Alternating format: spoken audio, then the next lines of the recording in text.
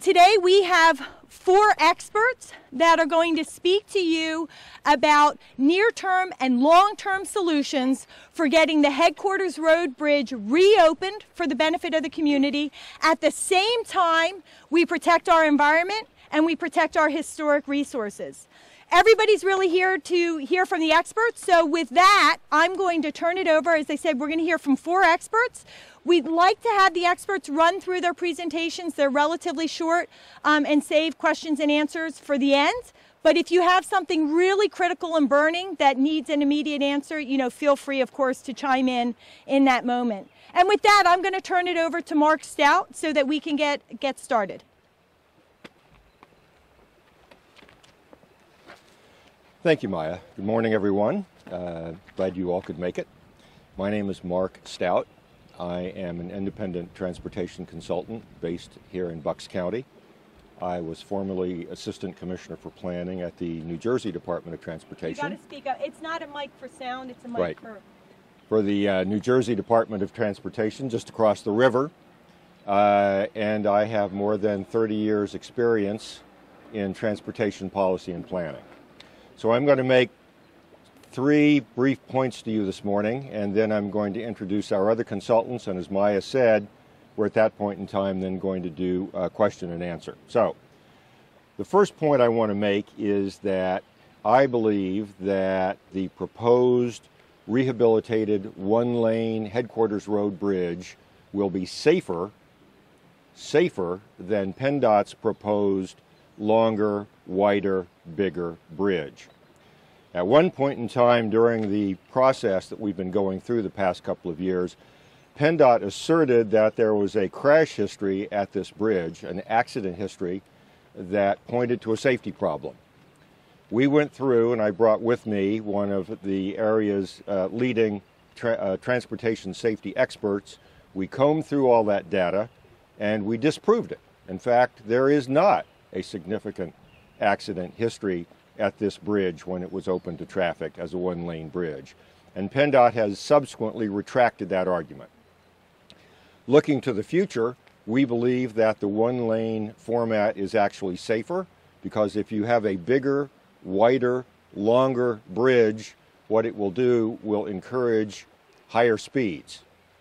And if you look at where we are, this is the kind of setting where you do not want people driving faster. At either end, there's some very tricky curves and hills, and you do not want people picking up speed at the bottom of the valley here and heading up or down the slope, as it were.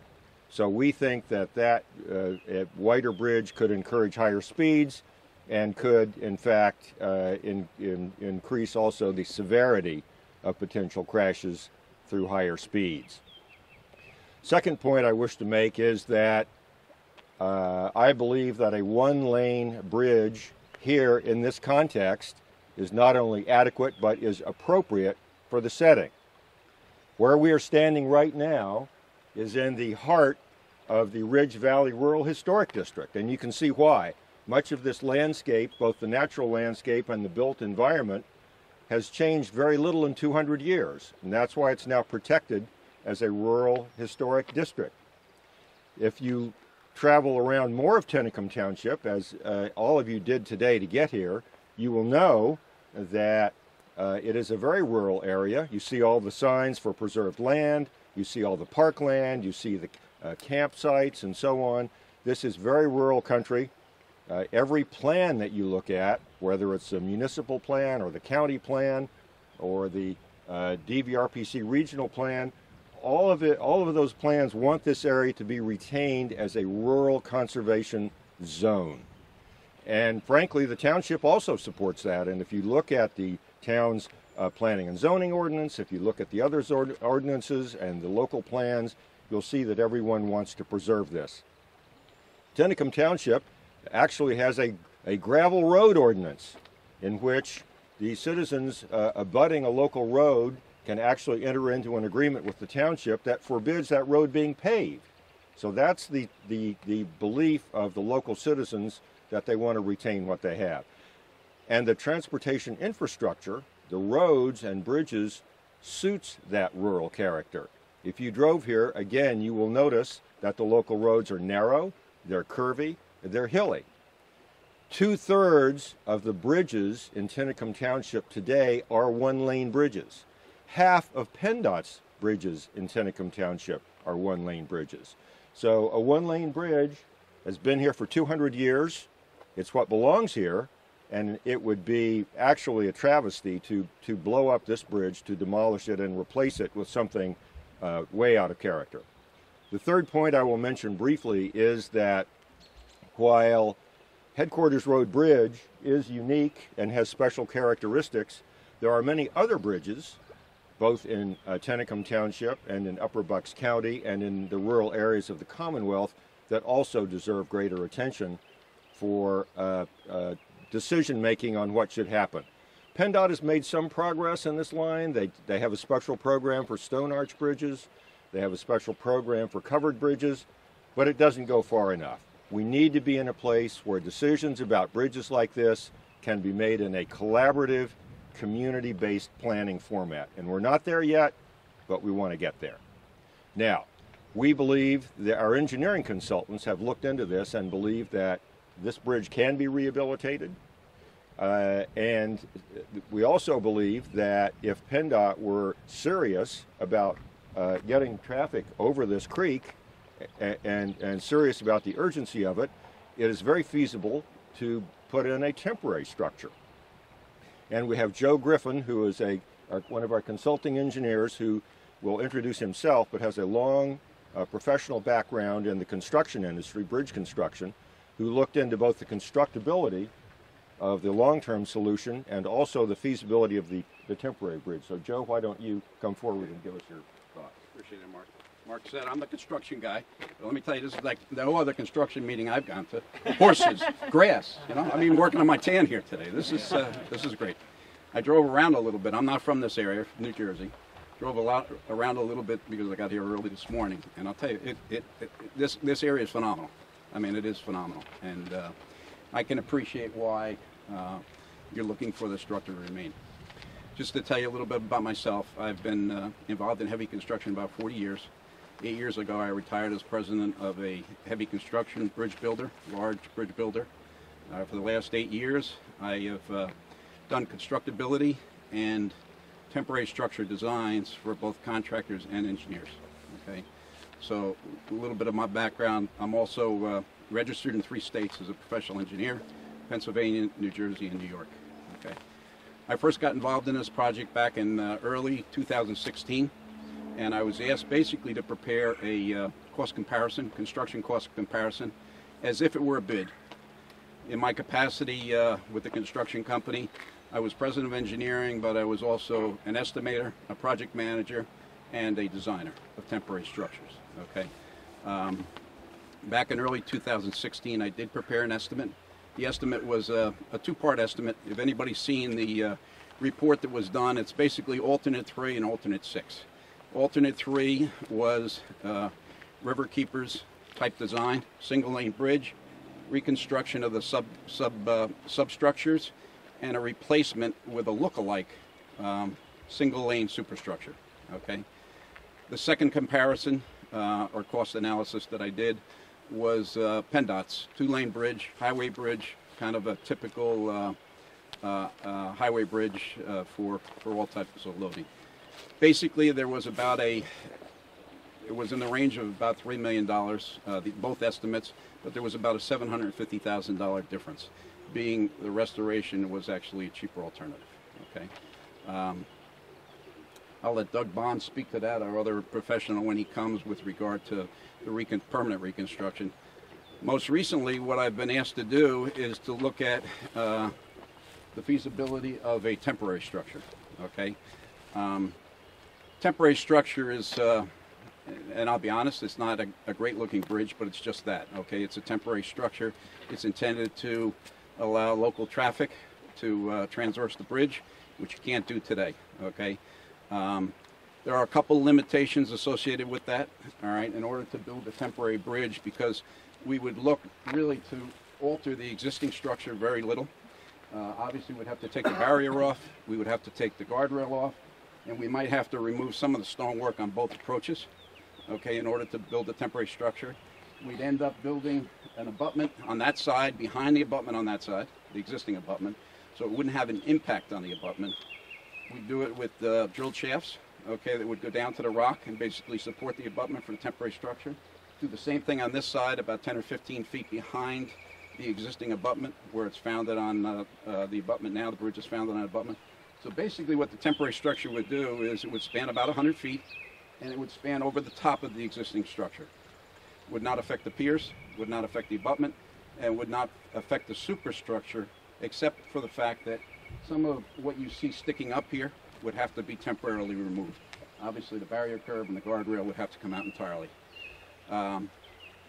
It would raise the grade right here temporarily on the approaches, both this side and that side, about 2.5 feet.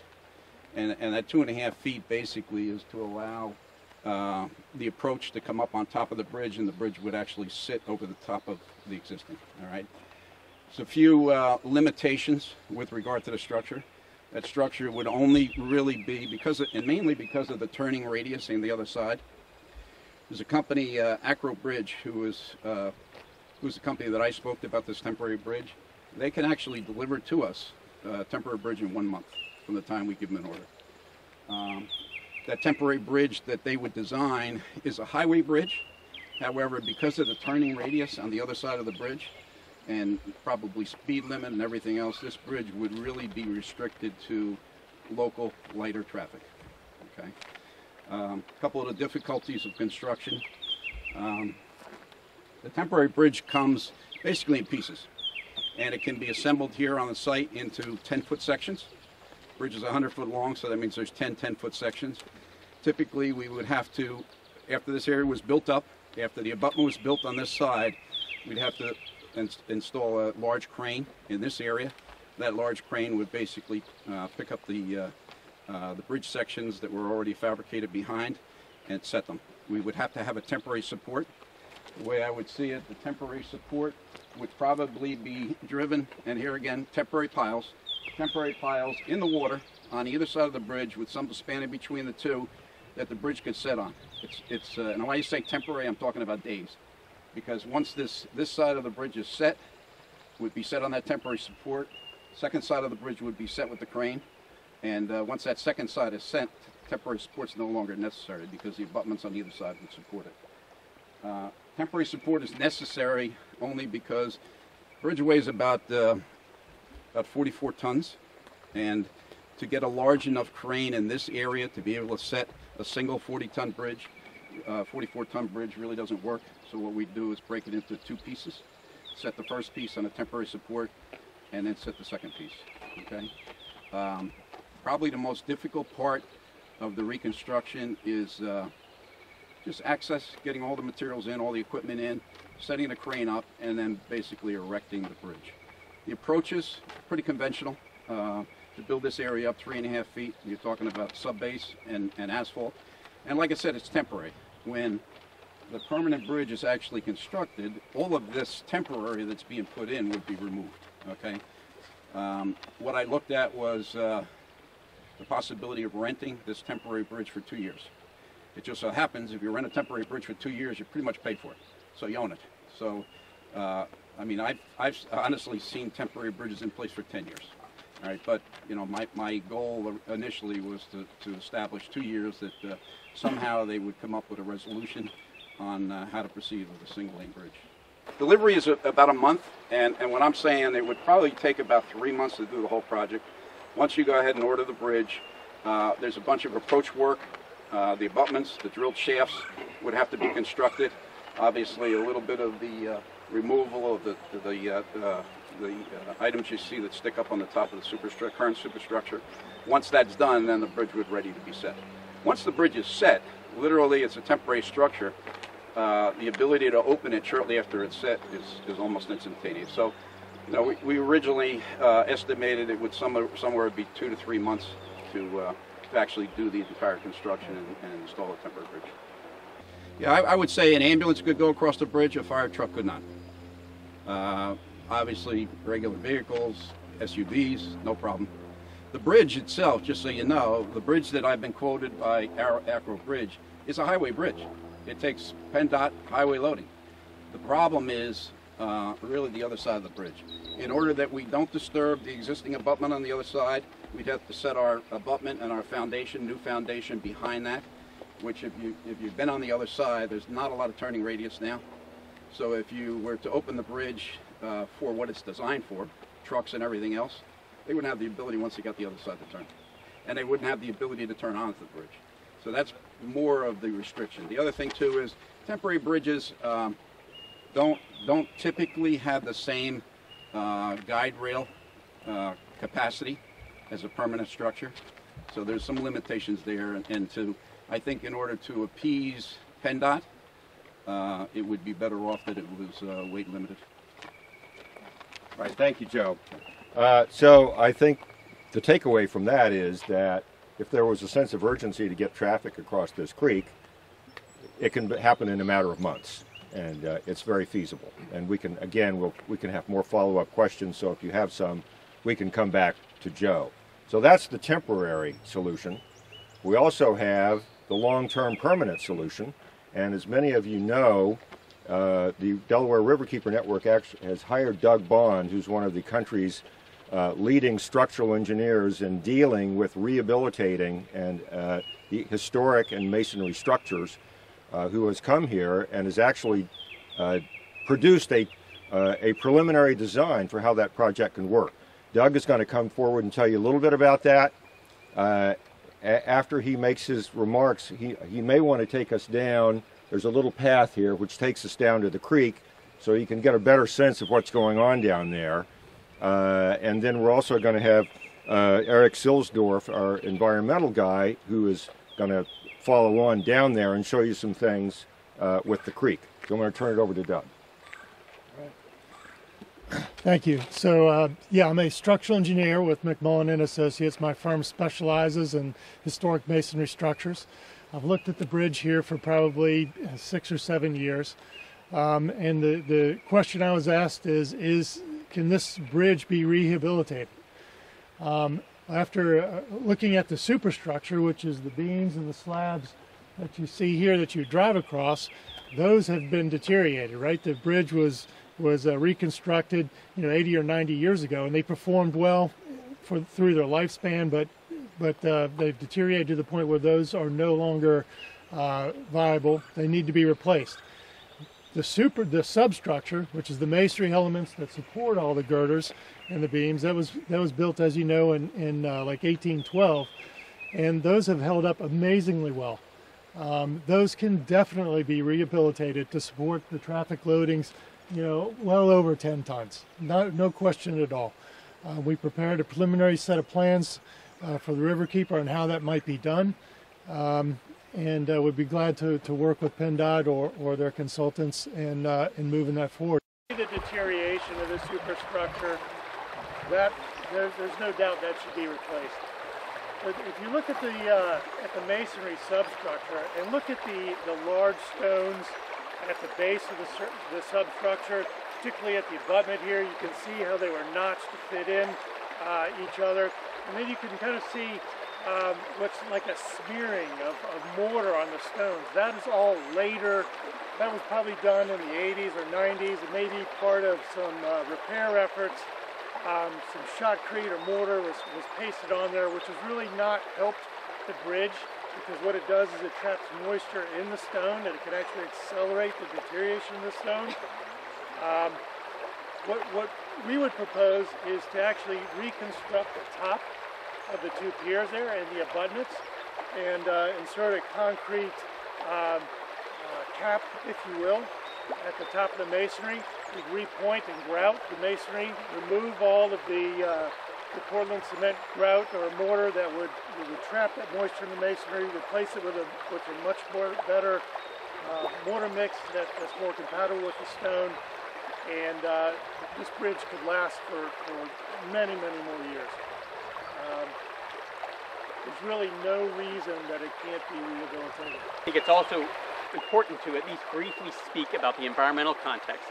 This stream, Tinicum Creek, is the state's highest level of protection stream. It's an anti-degradation stream called an exceptional value stream, an EV stream, and one of the only EV streams in our region, one of the only EV streams in Bucks County. And so it deserves an extraordinary level of protection as we look at possible environmental impacts. It's also part of the National Wild and Scenic River System.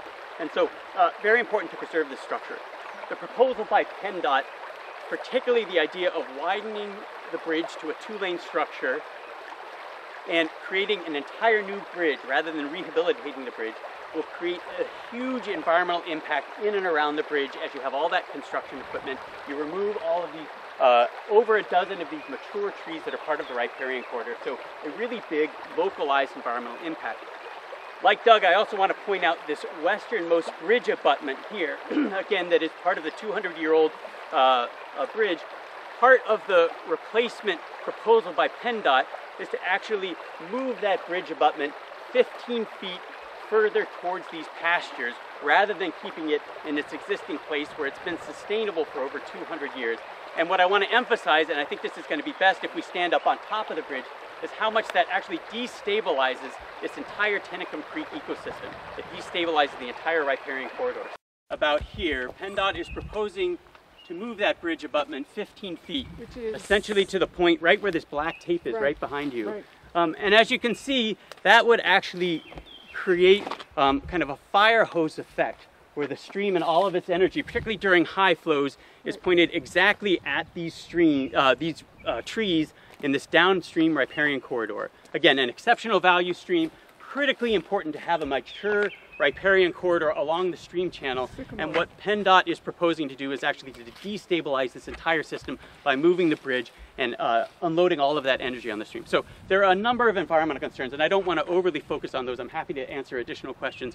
But the idea is that there are serious environmental concerns, serious environmental controversy with the PennDOT proposal, and that the best way to protect this stream, to protect this Tinicum Creek, this exceptional value stream, is to rehabilitate the bridge rather than replace it and do additional damage and really destabilize the stream. So very important on an environmental side in addition to the historic side. Thanks, Eric. So you've heard from our consultants. I just want to make one other point that didn't come up in the presentations, and then we can do a question and answer. Because an issue that has frequently come up, and Joe mentioned that a temporary structure won't be able to handle larger vehicles, such as fire trucks. Just so you understand, our proposed rehabilitated one-lane bridge will be able to handle fire trucks. It will be able to handle the largest piece of fire equipment in Tinicum Township. And the design was through some changes on the other side of the bridge, moving a wing wall is actually the technical thing that's happening. We'll be able to create room at that intersection that those fire vehicles can get across. So we understand that the temporary structure may not be able to do that, the permanent structure will. And if you could certainly do both. It would certainly be possible to have, as Joe said, the temporary structure can be designed so that it has minimal impact on what's happening there now, so that you could then go smoothly into a rehabilitation project. So there are different ways to do it. I think we've demonstrated that the temporary bridge is feasible. We've demonstrated that the permanent rehabilitation of the one-lane bridge is feasible. And I think we've demonstrated that the one-lane solution is safer and is more appropriate to the context. So with that, Maya, unless you want to say anything else, we can do questions. So if there are any questions for our experts, we'll be happy to answer them. I have one question on that engineer part. What about home heating trucks? Because they would probably go over more frequently than a fire truck. A home heating truck? Doug, Oil trucks? Joe. You have to understand, when I say limited to local vehicles, the bridge is designed for highway loading. So you can put anything over the bridge, and the foundations and the abutments will be designed for that too. The issue is when you get to the other side, making that turn. What weighs more, a home heating truck or a fire engine? They're probably about the same. Yeah, I believe they're about the same. While we're on that subject, I think I know the answer, but we're also including school buses as greater than 10-ton vehicles, or are they going to be under the 10-ton limit? Understand this, the bridge won't specifically have a ton limit. It'll be designed for highway. The issue is can a school bus make the turn that will exist on the other side, okay? I mean, the intent is that if we put a temporary bridge in, Mark mentioned before about cutting into that bank on that side and creating a wall, all right? With a temporary bridge, we wouldn't be looking to do that. So what we'd be looking to do with the temporary bridge is establish abutments about 10 feet behind the existing. What that does then is reduces further the turning radius on the other side that you have now, okay? So it really comes down to a limitation on what the vehicle can do. If it's a heavy vehicle, but it's compact, make the turn. And the bridge is designed for that. It's more because of the turning radius than anything. So it's more the turning radius than the actual weight limit, and yes, the school buses would just have to reroute or accommodate the turn. Or if you have some talented bus drivers, they might be able to make that turn, a little backing up, you know. I've seen these guys. Hey, you know, the bridge that we've been quoted by Acro Bridge is a PennDOT highway loading bridge, okay? And the foundations, because of that, because somebody will try to go across the bridge anyway, because of that, the foundations have to be designed for that, all right? So the foundations and the bridge will be designed to take highway load. The turn on the other side will be difficult. But like I said, if you have a talented driver that, you know. Correct me if I'm wrong, but it's also wider than what you see here, right? Yes. Well, it's wider than right now, yes. This is only about 12 feet. This bridge will actually have an inside width from truss to truss of about 16. And the footprint of the bridge is actually like a 20-foot width, 20 foot and a half, I believe. And 16 feet is what we'd be looking at probably with the permanent rehabilitation project. Are there any other questions? Oh, just two questions about the temporary bridge. You know, you said you could expedite its construction and everything. How much would that be? Okay, I did a quick estimate on what it would cost to do the bridge. Now, bear in mind the estimates for PennDOT's version was 3.4 permanent, Riverkeeper 2.7 permanent. Temporary bridge would be about $1 million. Okay. Roughly. And then, while that bridge is functioning as a temporary bridge, yes, what would go on with the rehabilitation with respect to the bridge that we ultimately want to have? Well, because the bridge is spanning over the superstructure, not touching it, right, and because the bridge will be founded behind the abutments, and it'll be founded actually on shafts that'll go down the rock, so all the vertical load is basically taken down to the rock. There really is very little impact on the abutments, the piers, or the existing superstructure. To the extent it could be worked on underneath, the problem is, you know, doing, you know, pointing and reconstructing underneath a bridge is difficult because you can't at that point remove the superstructure that's there now. But I'm sure that, you know, if there was some method of restoring the piers, they could be worked on pretty easily because they're obviously away from the abutments, and even the abutments for that matter. But I think it would be a slower process with the temporary bridge there than with taking the existing superstructure off and just making it wide open. So Doug has a little bit to add to that. Yeah, I would say that it's probably feasible to work on the substructure, the masonry work, while the temporary bridge is in place. You could get that ready to go and then, you know, remove the temporary bridge and put in the permanent bridge. It probably could be phased that way to shorten the duration of construction. I'm sure it would shorten the duration. I have a question for Eric, the stream ecologist. Right.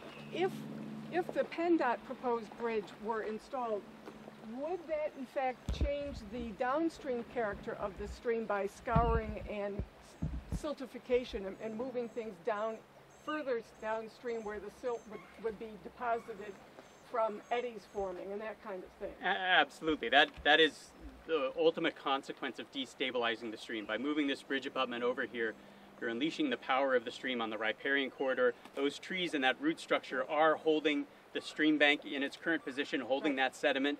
So by destabilizing that, by eliminating those trees, you are now allowing all of that sediment and all that energy to be mobilized into the stream. And so you're going to have impacts both to the stream bank.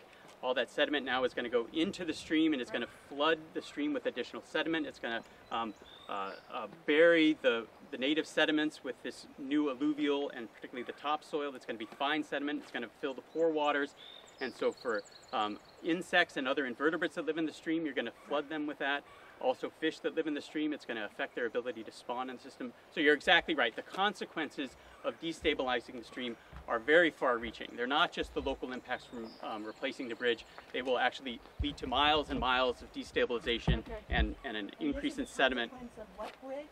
of the PennDOT proposal. The PennDOT proposal, the two-lane proposal with moving the bridge abutment further over here. The consequence of that is to destabilize the system, introduce more sediment, and have a number of water quality impacts to the stream. And so that's why I'm emphasizing the idea that rehabilitating based on the existing piers and the existing abutments does not lead to that instability and does not lead to those water quality impacts. And that would remove some of the the feeder fish and things, so that the native fish that do live here, we don't have trout, I understand. There are some trout. It's not a yeah. And we right. have fish that are coming up from the Delaware in the spring. Some of these food sources would be eliminated because they wouldn't be able to reproduce. Absolutely, yeah. This is going to have kind of far-reaching consequences throughout the food web. You eliminate the food quality, the invertebrates that feed the bait fish, and that then affects the larger fish, the migratory fish, such as shad and herring, striped bass. White suckers actually move in and spawn into this. And so one of the key designated uses for this stream is this migratory corridor. There are no barriers between this stream and all the way down to the Atlantic Ocean, so migratory fish can get up in here. And so absolutely, migratory fish are key to that, and maintaining their food sources, their habitat, is a key part of maintaining this system. So, moving right along, what would be acceptable to the river keepers in terms of having a bridge here? So the Delaware Riverkeeper Network, as Mark talked about, has actually put forth a proposal that rehabilitates the substructure, as Doug talked about, that restores the superstructure, and really restores this bridge as it is and restores it to a one-lane bridge. We've put forth preliminary plans proposed by an engineer with the engineer's stamp, and we are now bringing forth expertise on this temporary bridge option to really talk about how, as we advance that longer term solution, which is really about rehabilitating the current bridge, how we can open this roadway up much more near term for the community and for community use. So you'd be amenable to having a temporary bridge as well as a rehabilitated one-lane bridge in the making. That's what you could go for? These are the concepts that we have brought forth, that we have urged PennDOT to work with, to work on. Okay. And we have done, frankly, we've done a good portion of the work for PennDOT in terms of bringing forth not just these important concepts, but really bringing forth the expertise necessary to demonstrate that all of this is doable and really is the best pathway for the community. It's the best pathway in terms of transportation. It's the best pathway in terms of historic preservation. It's the best pathway in terms of environmental protection, both near term and long term. It's the best pathway in terms of cost and cost savings and cost efficiency. And it's also the best pathway for getting a bridge open for this community, whether you're talking about a temporary bridge structure or not. Another thing that we've been able to demonstrate is when you look at the entire process, that actually the rehabilitative process gets us to an open bridge sooner.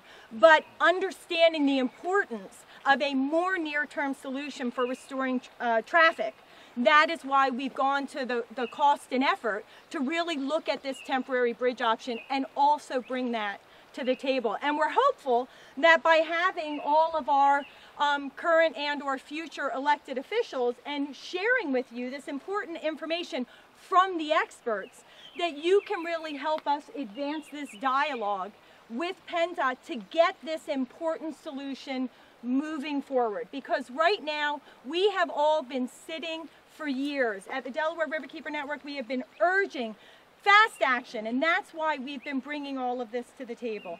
But we need PennDOT really to work with us as a community to get this better strategy forward. And so that's really why we wanted to bring this and why we're hopeful that we'll get there. It was my understanding that PennDOT will not go with anything other than a two-lane. My understanding. Do you want to speak to Secretary Leslie, I don't know if it's Richards or Richardson, she will not entertain anything else. So I'm going to turn it over to Mark to talk about the specifics, but really everything that we have seen and all the evidence on the record really demonstrates that right now PennDOT is pursuing a political decision. It's not pursuing a decision that is dictated by facts or by law. It's just purely politics. Politics can change with good input from the community and from other decision makers. Do you want to speak about the... Sure. PennDOT always, frequently, if they don't want to do something, they go to their design manual, and their design manual is sort of their Bible that they look up, their scripture. And their design manual says only two-lane bridges except in extraordinary circumstances. However, if PennDOT does want to do something, there are lots of different ways to do it. They take stone arch bridges, which are very similar to this in terms of being based on stone masonry structure, and they can do all kinds of creative solutions to those. They don't want to do it. What can we do as Well, citizens to make something happen? Yeah, so that's really that.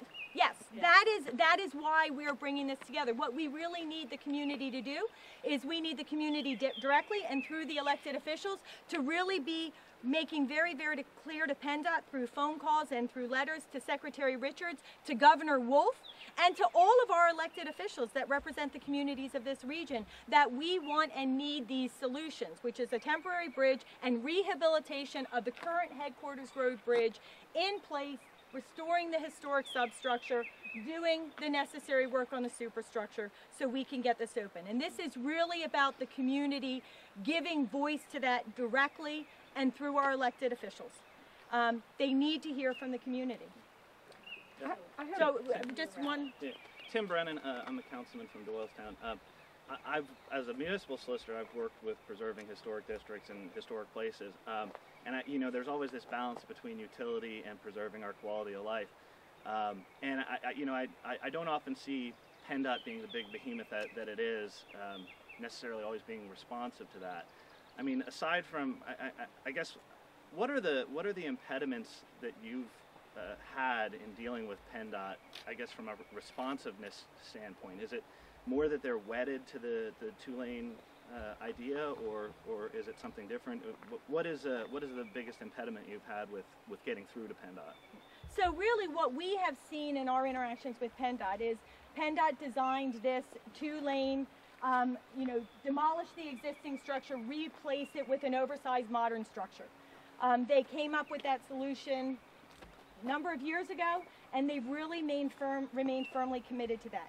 Along the pathway, they've brought forth a number of reasons and rationales. For example, Mark talked earlier about the false information about the hazards on this bridge, right, which we proved to be false. They've brought forth all kinds of rationales, and in every single instance, we have brought forth the facts and the experts and the expertise to knock down the most recent excuse and to demonstrate, not just to knock down their excuse, but to demonstrate how and why, the many ways that the kind of solution that we're talking about really is the better pathway all the way around. Health, safety, economically, environmental protection, historic resource protection, community protection. And we bring that information forth and they sort of put up another blockade. So that's why I say what the real impediment here is the politics and the politicking that is going on around this bridge. We think it's time to stop making this bridge about the politics. It's time to start making this bridge about a safe, sensible solution for the community that serves all the needs of the community: transportation, environment, historic, ecotourism, and on and on. And that's why we, have continued to turn to the community to bring forth the expertise to really make very clear that we have the best solution. We just need PennDOT to be open to the sensible path forward. So pretty much PennDOT had a sort of an original utilitarian concept, and it hasn't moved from it, looking at all the other interests that are in play about quality of life, environmental, historical considerations. I mean, there's only a handful of bridges in the entire state like this. So, I mean, is it just that they haven't moved? Yeah. So that's exactly it. And when you talk about a utilitarian solution, I would even say that the solution is not just utilitarian, but it's actually more dangerous, right? It is degrading. It is damaging. It does pose a threat to downstream communities, whether you're talking about property owners or whether you're talking about ecosystems. It does create traffic safety concerns because right now you have a solid traffic calming concept. If you start widening this this structure and speeding up traffic with all of the turns, you're creating more dangerous conditions. So I don't even call it a utilitarian option. You know, it's really, but it's a dangerous path forward on a variety of fronts. And the other thing that we've been able to demonstrate is that really this bridge is a unique bridge when it comes to the Commonwealth of Pennsylvania. Historically, this bridge is unique throughout the Commonwealth of Pennsylvania. It's unique in the nation, and it's also unique here for Tinicum Township because, as our historic experts have also brought forth, is here in Tinicum Township there is a complete collection of historic waterway crossings from the ford all the way to modern day structures, right? It's a complete collection from the history of this nation here in Tinicum Township. If you demolish this bridge unnecessarily for this crossing, you have destroyed forever that collection of crossings, which is itself unique to Tinicum and you know, unique to the state and unique nationally. It's very important to preserve those kinds of resources here in the United States. I have one more question, Maya, and I guess the answer is obvious.